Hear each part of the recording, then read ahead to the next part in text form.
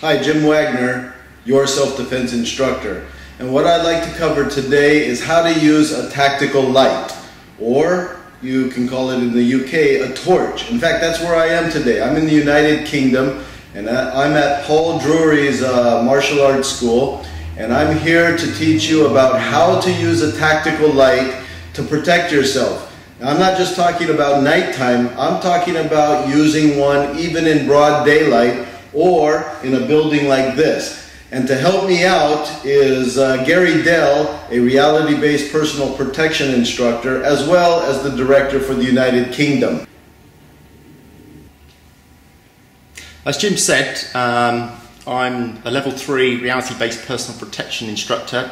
I'm currently Jim's UK director here. A little bit about myself. At the age of 15, I started in Tang Soo Do under the instruction of Paul Drury.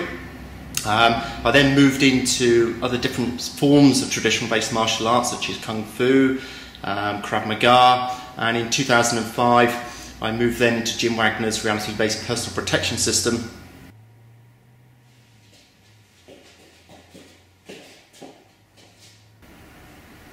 Now, because I'm in the United Kingdom, knives are not allowed for self-defense. So what could I do in place of a knife?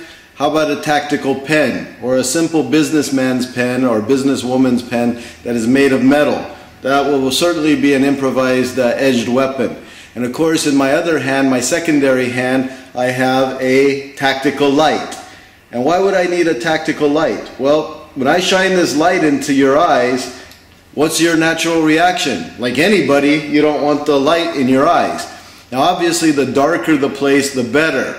And even though we're in a room, you can see how much light that this will give off, especially if it's a strobe.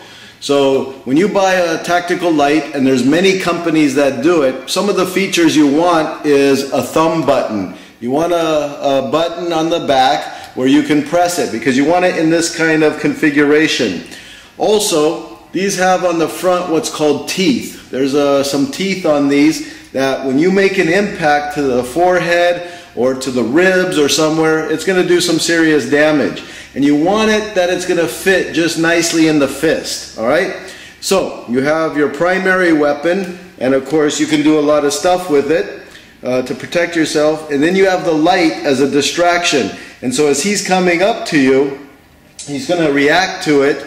And of course that, especially in the night or in a dark pub or in a back alley, this could really give him some, or take away his night vision. Basically take away his night vision. And of course, if he can't see this weapon coming, or he's trying to shield his eyes, you have an opportunity to compensate and then move in before he has a chance to get his night vision back. So I'm going to demonstrate on Gary kind of how this would work.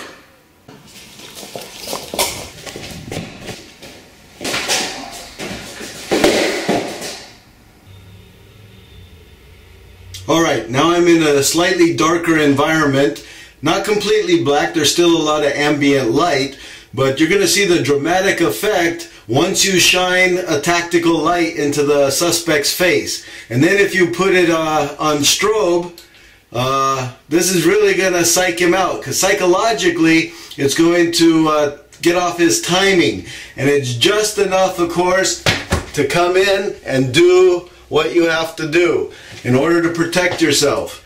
All right, and if you don't have a weapon in your hand, whether it's a knife or a gun, don't forget that this tactical light, this is a weapon in and of itself, especially the ones with the teeth just around the lens. So hopefully this information helps you. Buy a small tactical light that fits in your hand, and make sure the batteries are always fresh, and carry it with you. It's got to be with you if it's going to be effective. Be a hard target.